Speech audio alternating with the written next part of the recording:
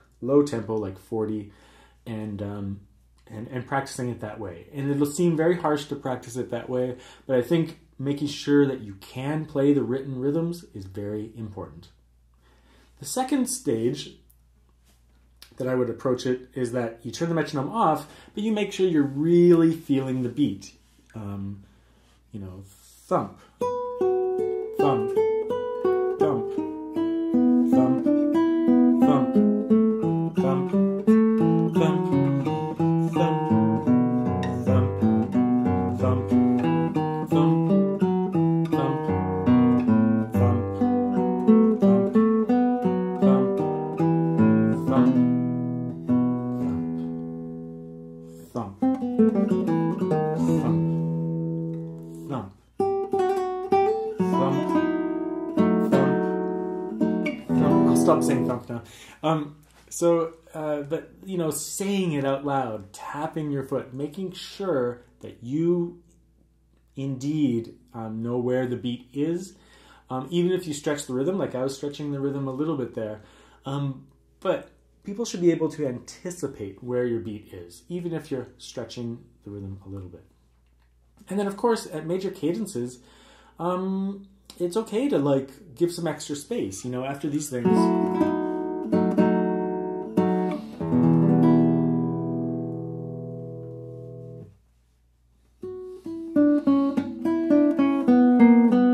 You know, that E chord, E minor chord, only had one beat, but I gave it a little bit more because it kind of felt like an end and then something new was beginning. So you can let that emerge naturally. But I would just be careful that you have gone through the metronome and you do understand the rhythms, because if you don't, I think you're missing something. Bach wrote, you know, these rhythms and the copyists copied them out for the manuscript, but they're as close as we can get to the original intentions of the composer, so make sure that you at least understand them well. Not too much else to say about the opening prelude there, just feel the pulse. There's a couple tricky parts and fast little passages, but mainly based on interpretation, so you just have to kind of go through it in that way. I stretched some of the lines, like... That's not really the rhythm. I kind of pause, you know, at the top, but that's interpretation that you can choose. Bar 14 has those 64th notes. If I tried to play them like right in time, it'd be just so wild.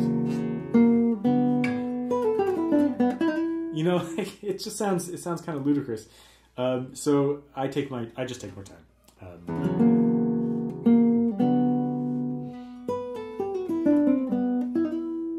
I wanted to sound a certain way, so I do take some time. But again, you can listen to various performances and make a choice on that.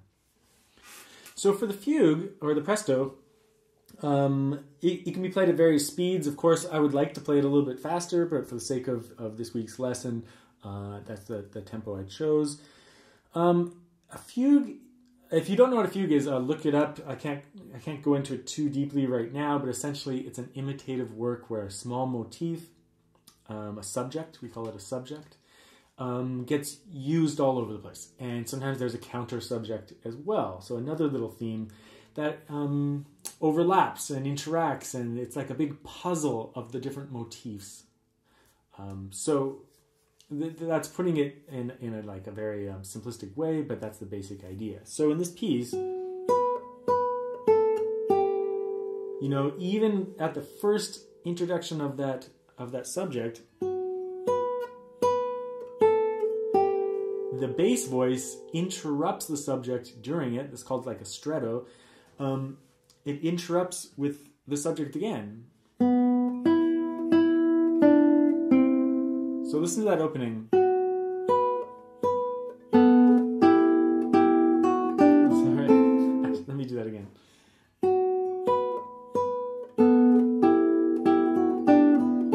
So you can hear on the upper voice and the lower voice, it's the same subject, right? But they're overlapping.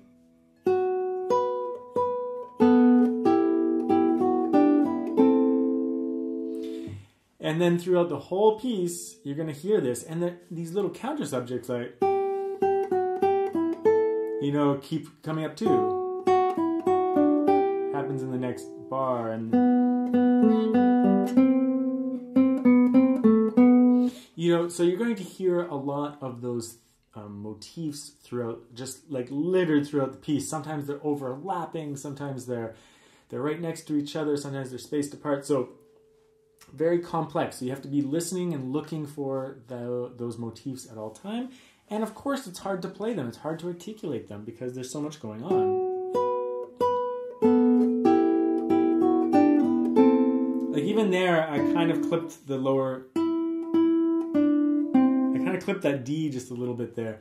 So it can be very difficult with all these fingerings to do a quality interpretation of the work. And I think that's what it comes down to, is that Certain levels of players can play this piece, for sure. They can get around the fingering, they can pump it out. But then when you listen to professionals, what you're listening for is not whether they can play it. Being able to play it is just a basic requirement of playing the piece. It's whether you can control those motifs and get them to come out and to phrase them while all this activity is happening, these shifts and things like that. So that's what you're looking for in that section too. And again, I would play with the metronome just to make sure you have it in time, but then you can turn it off and relax around the cadences, right?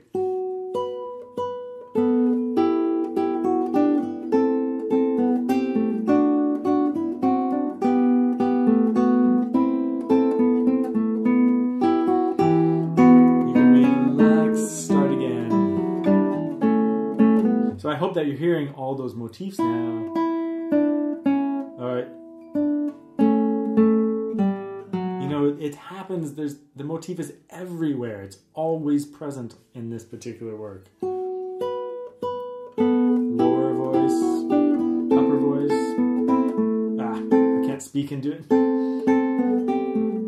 Lower voice, upper voice. You just have the counter subject there. Even there, during that cadence,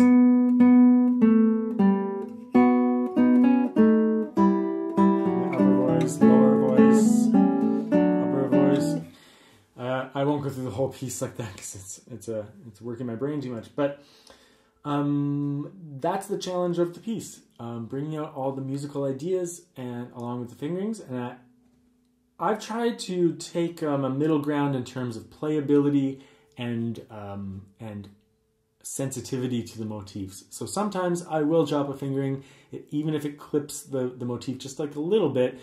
For practical reasons, and that's when multiple editions will start to differ. Some editions will really focus on the perfect fingering for the music, but these are difficult works, and if you can't perform the piece, that's a problem as well.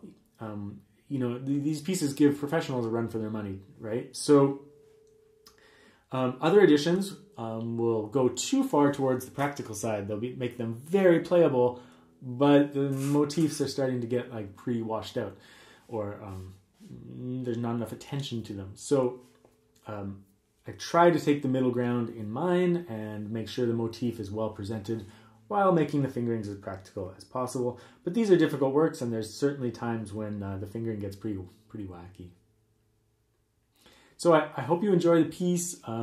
Any serious performer will probably want multiple editions, but I hope that mine gives you something to think about and that you can engage with and is readily available along with the video.